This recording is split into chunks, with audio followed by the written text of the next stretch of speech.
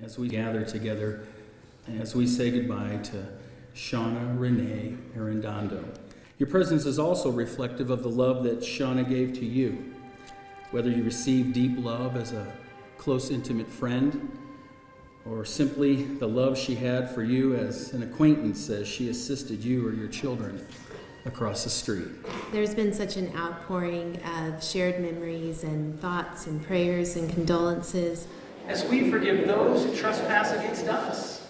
It's difficult because in life we have extreme joys and extreme pain. Many times we focus on the bad things, and in life I know that God wants us to focus on the good, and Shaunna was always that person. She was the person that focused on the sunny side and the good of everything that there ever was.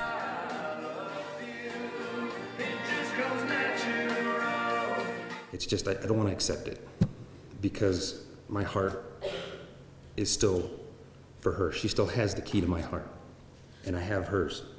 And I'm never going to ever let that go. Sure, I'm angry, but I lost my soulmate. I loved her with all my heart, and she loved me just as much.